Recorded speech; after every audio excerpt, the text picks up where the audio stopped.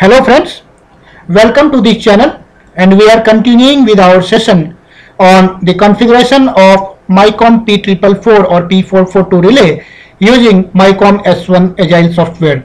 In last two sessions we have already discussed about the relay settings, input-output configuration and the PSL logics in case of MiCOM relays.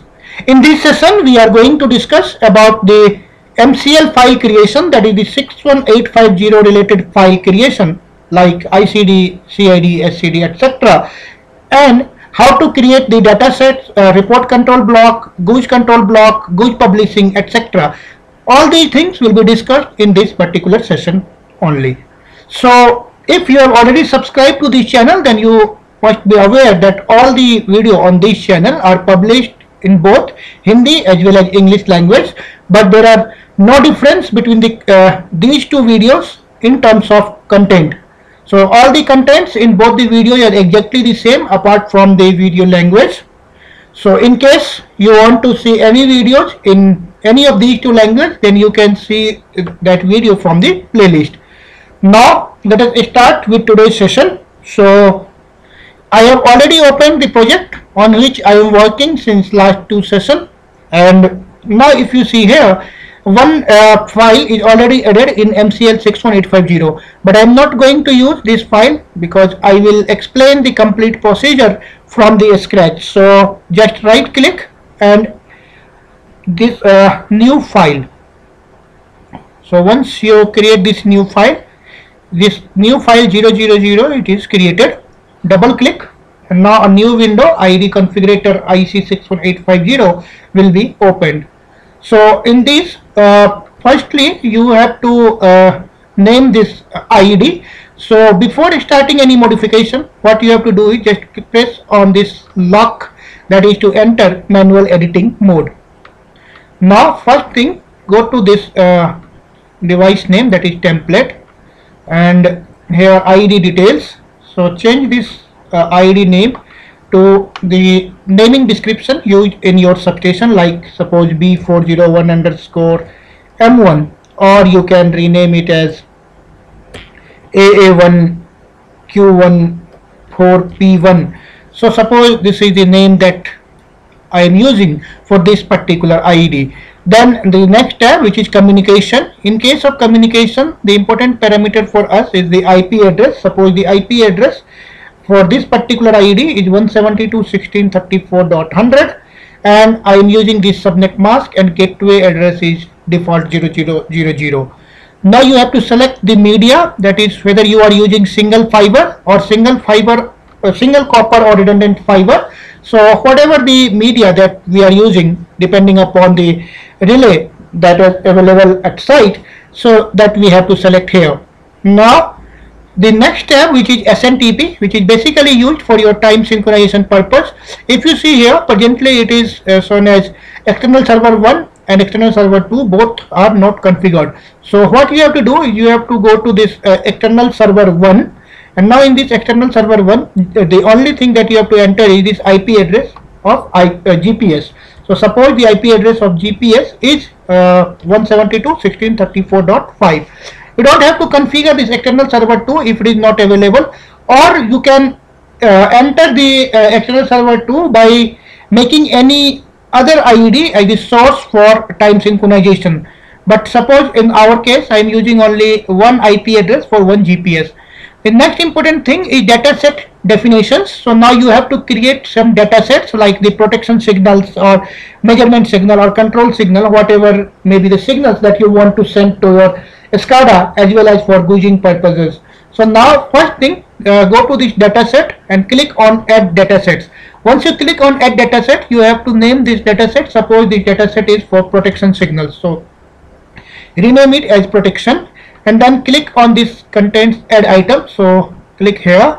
Suppose I want to add the protection signals like distance zone 1, zone 2, zone 3, zone 4 operated. So distance zone 1, if you can recall from my 61850 theoretical sessions, then you must be aware that the distance signals are the logical nodes for distance signals are PDIS 1, 2, 3, 4, 5 depending upon the different zones. So suppose I am using PDIS1 for zone 1, and now go to this ST, and suppose I want to select the start and operated signal. So just select these two and add. Now suppose the next two signals that I want it for zone 2. So again go to here protection, and in the protection go to PDIS2 and ST. Now select this STR. So you have to click here and click here, and then press the space button. Either you can press here or click the space button, or you can directly select this tick mark. So there are two different ways in which you can select these signals. Again add. Suppose I am using one more signal, that is protection over voltage operated. So these signals you have to decide based upon the data list of your substation, based upon the different signals that your that you need to transfer to SCADA, or different signal that you want to transfer from your ID to some different ID for gauging purpose. So only those signals you need to consider here, or you need to select here. So now again I have selected this and these two signals for over voltage, and suppose I want some general trip signal also. So go to this protection, and now the general trip, if you recall, that is PTRC.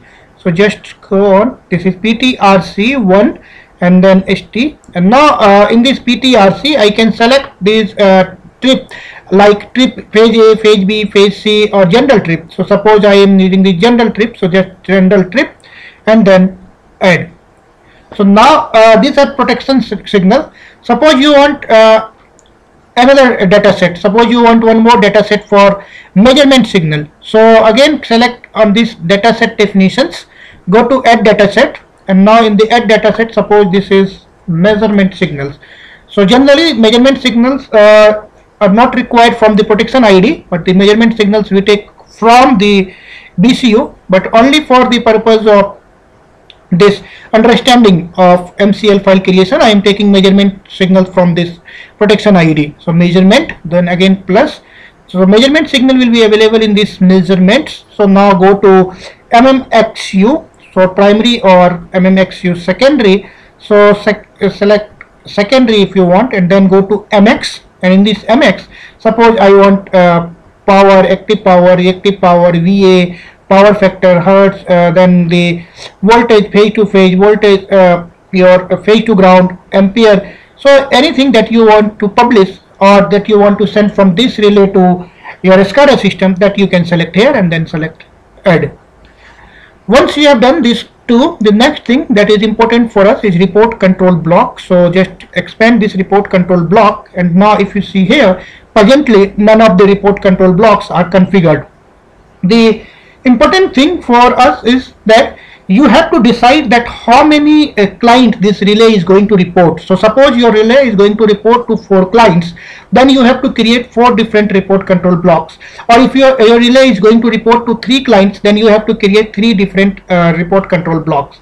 So just go to this report control block and select the first report control block. This is the report control block, is the default name is, this is your ID name, that is AA1Q14P1, which we have given in the beginning. Then this system LLN0, this is the default system LLN0. Then this next is URCB. So your U is for unbuffered, RCB is for report control blocking, A is your the first report control block, and A01. Now in this report control block, whatever signal you want to transfer, so suppose I want to transfer all the protection signal, so just select just select this protection signal from here. Now go to the second, that is B, and in this also suppose I want all the protection signals, so just select the protection signals. Similarly for URCBC you have to select the protection signals, and for URCBD you have to select the protection signals. Why I have selected 4? Because I am assuming that this relay is going to report to 4 different clients. In case your relay is going to report to 6 clients, then you have to select the same data set in E and F also. But presently I am assuming that my relay is going to report to 4 different clients, so I am selecting only 4 RCBs, and I have mapped the data set, or I have selected the data set reference. If you see here now, this A, B, C, D, these are now fully configured. So now suppose you want to send your measurement signal to 2 or 3 clients. So in that case, select this measurement to E, Then for F also select this measurement signal. If you want to send the measurement signal to suppose 3 clients, then go to G and select this measurement here also. Now once you have done this, you can see now the A, B, C, D, which was for the protection signals, these are fully configured. E, F, G, which is for measurement signal, these are also fully configured. So now the next thing is the goose publishing. So once you want your this IED to publish some goose signal and you want to send those goose signal to different IEDs, so what you have to do is go to this goose publishing and this system LLN0. Presently you can see there are 8 GCB blocks, and in all these 8 CB blocks these are not configured. So suppose I want to create one GCB, or I want to send the goose signal, publish goose signal from here to some IEDs. So just select GCB1. And now in this GCB1, if you can recall from one of my theoretical session on the basics of 61850, then I have already explained in details that the goose is basically the multicast messaging system, and in this multicast messaging system it depends upon the MAC address, and this MAC address must be unique for each ID, and then you have to define this application ID. Suppose I am using this application ID 1 and VLAN identifier also as 1. Then you have to decide this VLAN priority. We will keep it as the default as 4. Minimum cycle time, maximum cycle time, we will keep it as default, or you can change based upon your requirement, based upon your system configuration, system requirement of your substation.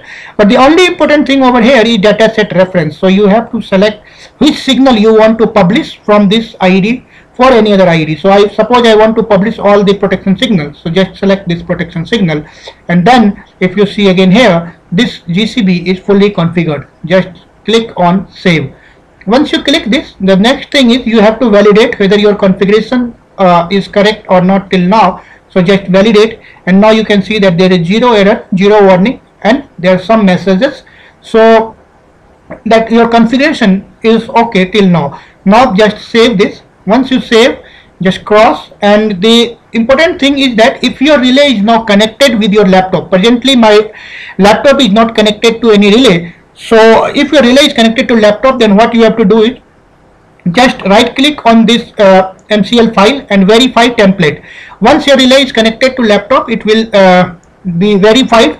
Since my laptop is not connected to relay, so it will give some error like this, operation failed. And why this error, you can see here, before you can verify an MCL file, you must connect to the relay, so the exact relay model and software version can be read.